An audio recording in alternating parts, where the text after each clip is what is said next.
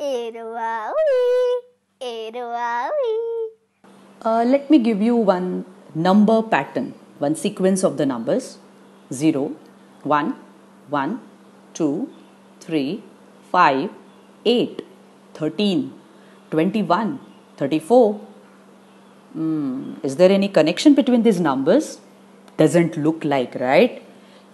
But in this story, we are going to find out how this number pattern is linked with beautiful patterns in nature.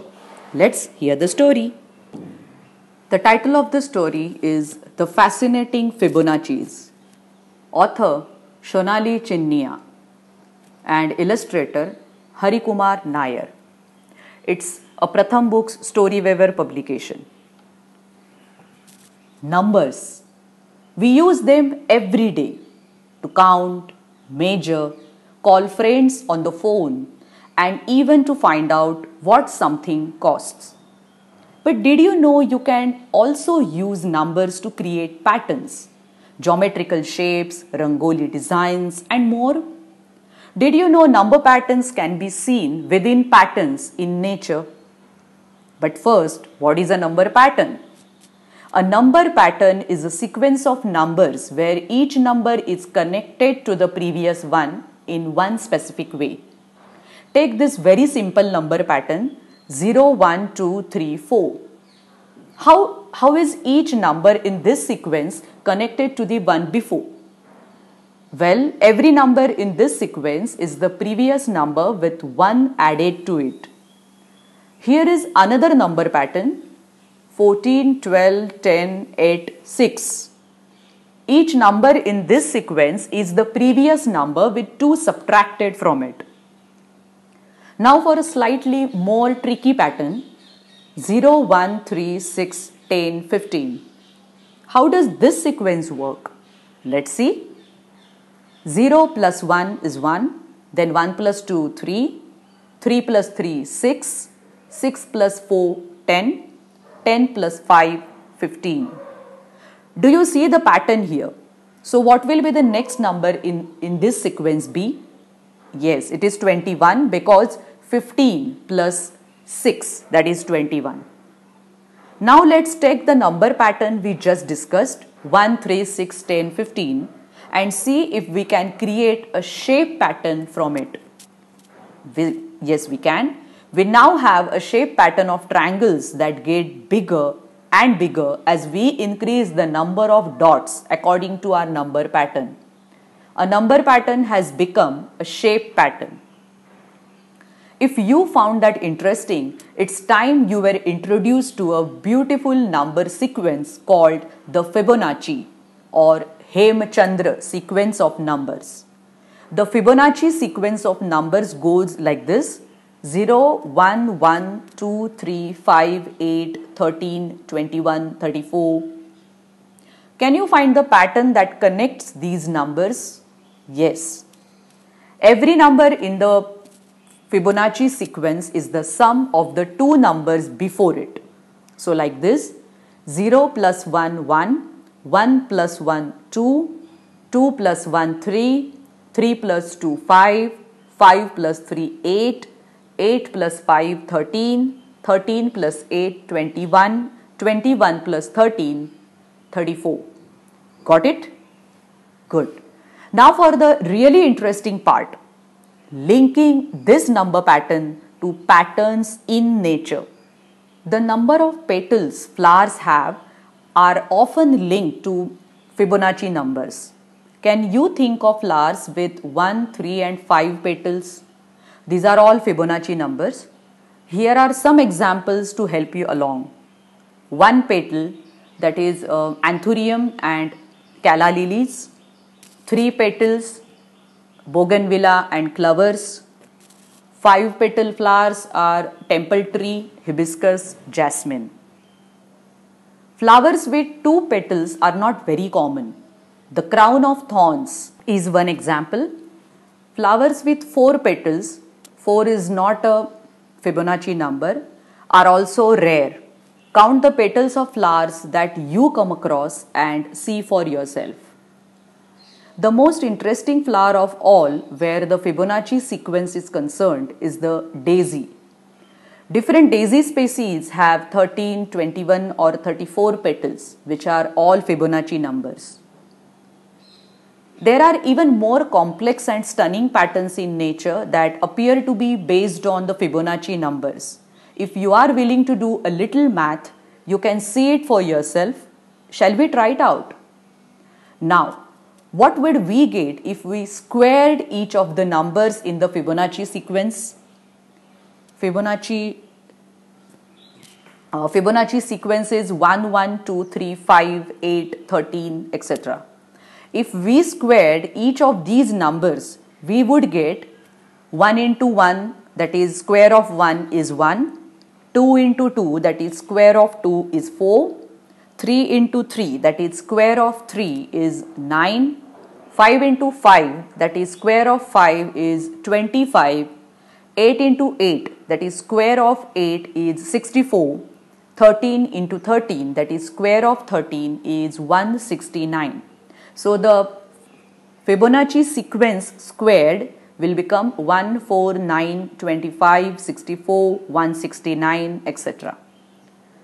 Now, just like we converted a number pattern into a shape pattern with the triangles before, let's try to convert the Fibonacci sequence squared into a shape pattern. Let's try to draw 1 square, 2 square, 3 square and so on. 1 square is easy enough, it is just a 1 square. 2 square is drawn like this, 2 squares across and 2 squares down.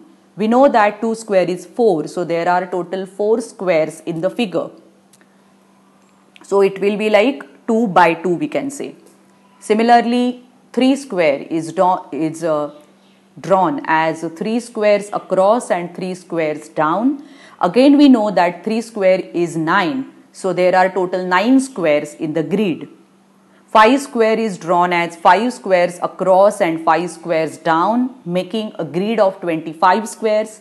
8 square as 8 squares across and 8 squares down, making a grid with 64 squares.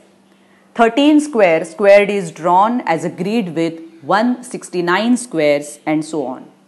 Now let's push all the grids we have drawn so far towards each other and arrange them in some order. Now draw a smooth curved line from one corner of the smallest grid to its opposite end as shown here.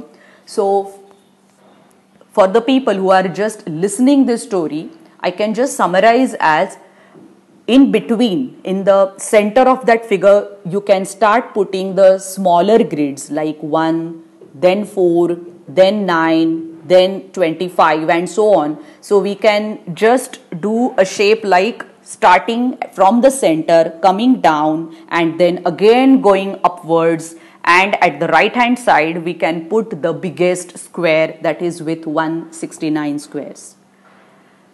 Now take the same curved line through each of the other grids from smallest to biggest, from corner to opposite corner, ending with the 13 squared grid. What we get is a lovely spiral pattern. What is the link between this spiral pattern created by squared Fibonacci numbers and nature? Well, the exact same Fibonacci spiral can be found in nature. Where? Let's see, shall we? Here is the Fibonacci spiral with one more grid, that is 21 square added to our original figure. See how the spiral continues. Does the spiral look familiar? Of course it does. You can see the Fibonacci spiral in seashells, so snail shells, even eggs. See how this spiral goes the other way, that is anti-clockwise as compared to the clockwise spiral. Even larger structures like hurricane and even some galaxies seem to follow the Fibonacci spiral pattern. Fascinating, isn't it? Now the brief history. To end this exciting tale of Fibonacci numbers, let's touch briefly upon the history of the Fibonacci number sequence. In the 11th century, almost 1000 years ago, a Jain scholar and monk called Hemachandra, who lived in present-day Gujarat, discovered an interesting mathematical pattern while studying poetry and music. He was looking at the number of different ways in which you could combine long and short sounds in music to create different rhythmic patterns. Around 100 years later, an Italian mathematician called Leonardo Fibonacci, that is way back 1170 to 1250, wrote about the very same mathematical pattern in his Book of Calculation in 1202. Fibonacci traveled extensively along the Mediterranean coast and meeting merchants from the east and finding out about how they did mathematics. It is possible that Fibonacci came across Hemachandra's sequence during his travels, but since he was the first one to introduce it to Europe, these numbers became known to the world as the Fibonacci sequence. A word of caution: although there are many examples in nature that seem to follow the Fibonacci pattern, there are also many examples in nature that do not follow this pattern, like four-leaved clovers or flowers with four petals. What is intriguing though is how often these Fibonacci numbers do appear in nature. So far, scientists have not figured out why nature seems to love Fibonacci numbers so much. Maybe you can find the answer when you grow up. Wow, that was fun, right? Do you want to hear more stories like this? Yes, then log on to www.books.speak.com. Eroawi, eroawi.